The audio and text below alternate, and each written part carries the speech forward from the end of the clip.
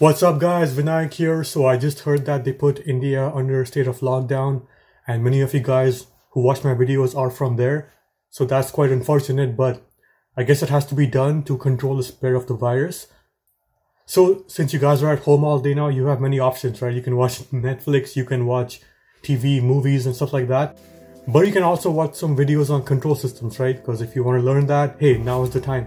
So this video we will talk about lateral flight control, and we'll be using the Root Locus Method, which is a very common method to design control systems, especially in the classical domain. It's used in industry all the time. A company which uses this a lot is called Boston Dynamics. I'm sure you guys know of them. They make very high performance robots, and they do look for people who have skills of classical control. So that's a very useful skill to have. So without further ado, let's jump right into it. So guys, here we have a typical block diagram of a control system here. For example, the system that we want to control could be the space launch system or like a satellite or something. The controller has elements like GC, which is the controller itself, which feeds a signal to the plant given by GP, and the plant is your system. And lastly, you have a sensor given by H. We are working in the S domain, which represents the Laplace domain. Next, you have a PID control format, which is given by Kp plus Ki over S plus Kd multiplied by S. And PID control is a very popular form of control. You can see how it looks in a block diagram format here. I'm sure this is the way you all do it in school. So this makes sense of everything. You have your plant and the controller there. You have the output, the inputs, and the sensor. So here are some things that you should know, especially in the form of second order systems, for example, a spring mass system. And a lot of systems can be approximated as second order systems. If you look at the bottom left, you have a graph here, which shows a bunch of parameters such as the rise time, settling time, peak time, and so on. And the rise time is how long it takes for the system to reach its about 60% of its final value. And you can also characterize the second order system by this bottom right graph here.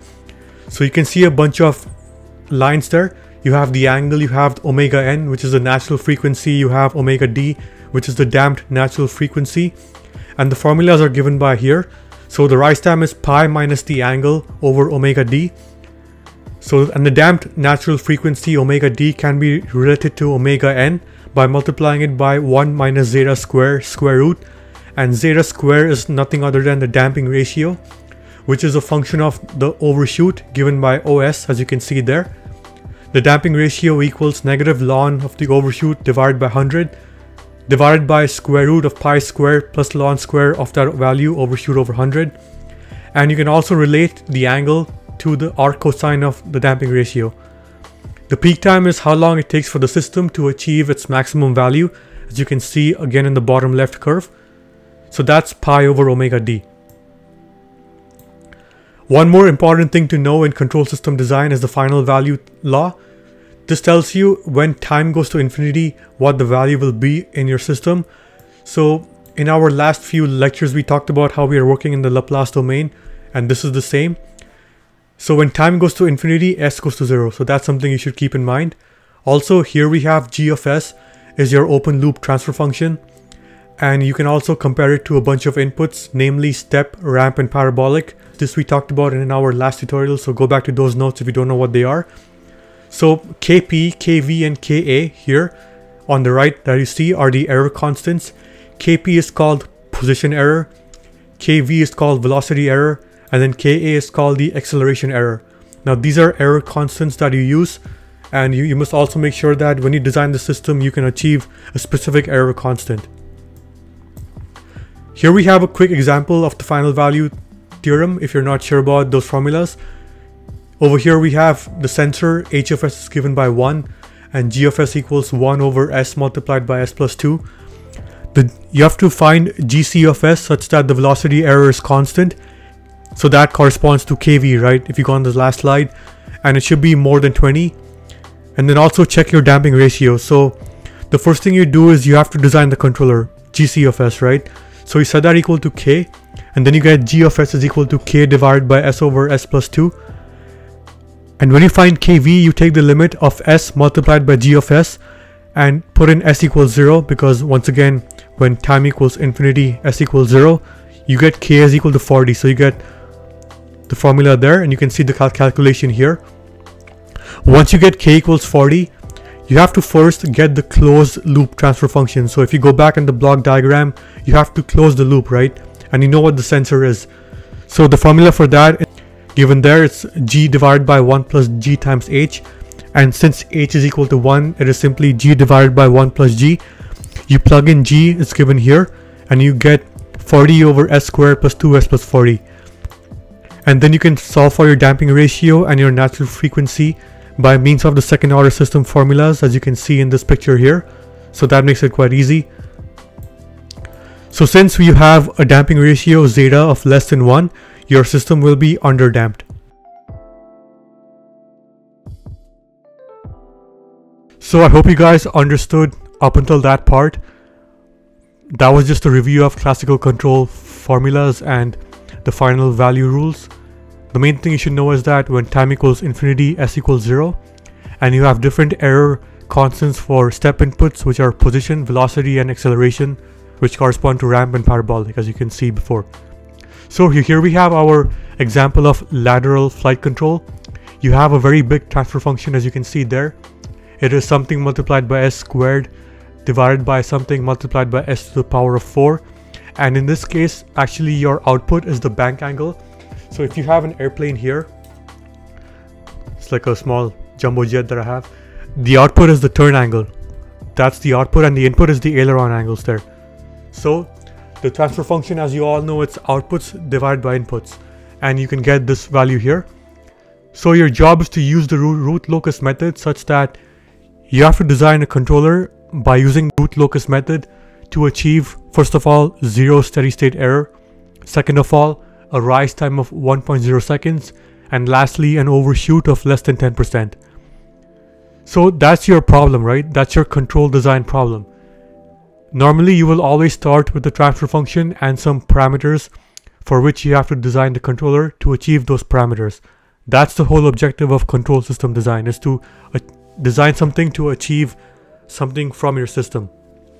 Step 1 is to plot the root locus.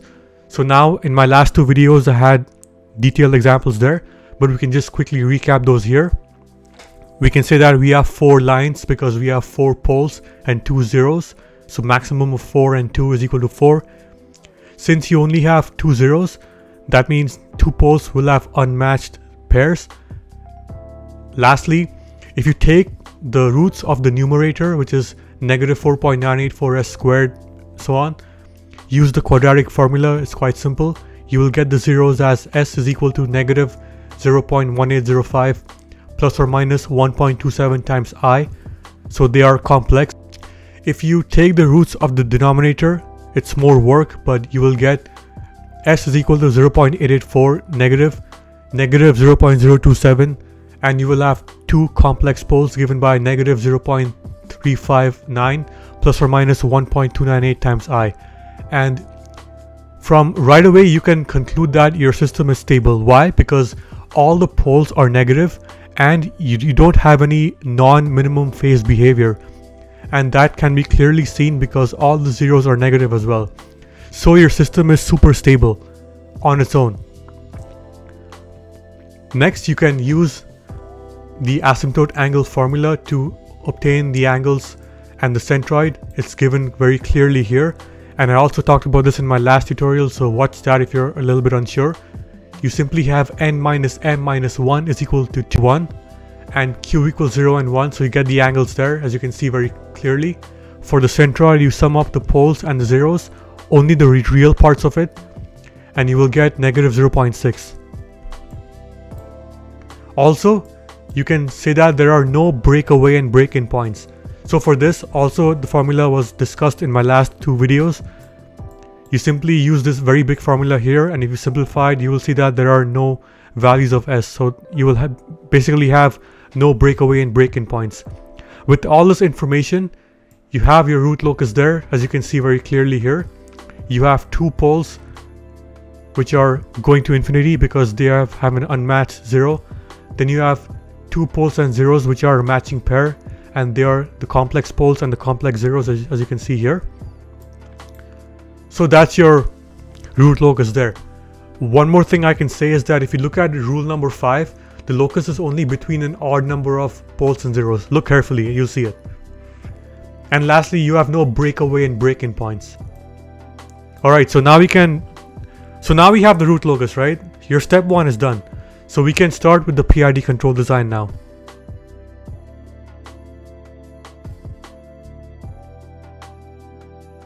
So now when designing the PID controller, you also have to follow a specific number of steps.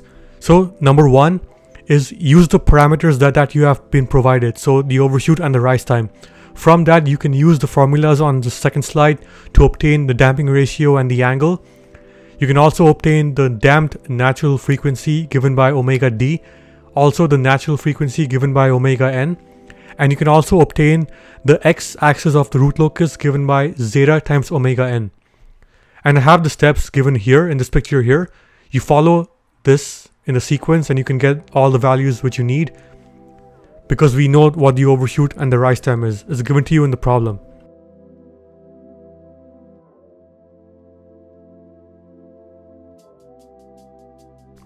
So from that, you have the location of your dominant pole. So what this is that from those parameters, you obtain a bunch of points, right? You obtain your zeta omega n and your omega d. This becomes your x and your y points of something called the dominant pole. So when you plot that, you'll see what I mean. So you will obtain something like this. You have zeta omega n on the x-axis and you have omega d, or the damped natural frequency, on the y-axis. And you also have the angle there. So this basically here is your dominant pole. So from this, you can then say that now when you have an open loop transfer function, when you shut the loop, a zero becomes a pole. Think about what I just said. So the formula, right? It's g of s divided by 1 plus g of s. If you have any zeros in the g of s, they will go to a pole when you do 1 plus g of s. So like the numerator will go in the denominator, right? So with this in mind, the root locus methods take this into consideration, and you will have something you have to find called the angle contribution. So you have to find something called the matching zero from this dominant pole. So to find the angle contribution, you do 180 minus the sum of all the angles that the dominant pole makes with the other poles, plus all the angles that the dominant pole makes with the other zeros. If you don't get anything of what I just said, I'll put a picture now which you will understand very. You basically have to find a bunch of angles that the dominant pole makes with all the other poles and the zeros, and then sum them up respectively. So this picture shows you everything. First of all, I just plotted everything on some graphing software here. I plotted the root locus along with my dominant pole, which I just did before, and then I've solved for those angles there. So you have the angles 1, 2, 3, and 4. The fourth angle corresponds to the zero, and they're always measured from the positive x-axis upward. So like this, right? So positive angle is this way. So from that, you will get 180 minus all the angles at the poles minus the zero here. So when you do this, you will get the angles there. So you have a bunch of angles from the poles and the zeros. Now this you can get these angles by simple trig. Use sine, cos, and tan and get them, and you will get a value of negative 51.32. So since you have a negative number there, it actually corresponds to plus 51.32 from a zero. So when you get that, you have your angle, and when you have the angle, you can use the dominant pole location, which we just solved before, along with that angle to get the zero. The zero turns out to be at s equals negative 3.379, and if you're unsure of what that is, take a look at this thing here. I'm basically drawing the angle there because we know what the angle is, right? And you know this height, so you can get this location here. Use trig, and the steps for that are shown step by step here. You can see how I solve for x. That becomes your zero. So now you have a zero. So s equals negative 3.379. That corresponds to a zero, so that means s plus 3.379. So we have designed our PID controller. If you look at the formula for PID, it's Kp plus Kd times S plus Ki over S. So you have Kp is equal to 3.379 and Kd here is equal to just 1. This K value I'm just assuming as 1 for now. So we have the 0 location there. So now with the 0 location, you can put everything together. You have S plus 3.379, that was your 0, you solved for that before with all those steps, multiplied by your transfer function, which is just here. Alright, so far we have done that, but we have still some more stuff to do. You have to first fix the steady state error also, right? Because that's also a parameter which we define in the problem. So with the final value theorem, you will obtain that the final value is non-zero. If you just plug in S equals 0 there, you will have some numbers which are remaining, so it's just non-zero. The first option is to just add a gain to match the numerator and the denominator when S equals 0, but that's not very good, so I would say don't do that. The best thing would be to just add integral action, because that makes a 0 steady state error usually. It's more versatile, so you will just add 1 over S there. With that being said, you have your controller there as 1 over S plus 3.379. That's your PID controller, and you have Kp is equal to 3.379, Ki is equal to 1, and then Kd is also equal to 1. So with that controller designed, here I have my MATLAB simulation which I built. If you're a student at Concordia who is under my class, and if you want this file, just send me an email and I'll give it to you. I just made a basic flight simulation here with flight gear. I have a video on how to connect MATLAB to flight gear if you're interested in that. It's free, so you can just use it. Then you have your PID controller there, your plant, and your open loop system transfer function, which is shown right here. So with that, you can take a look at what the simulation looks like. It tracks very well with 0 steady state error. You might be wondering why the output and the input are mirrored. It's because you have a negative sign in the transfer function, so it flips it, but you still have 0 error. As you can see, it's exactly the same.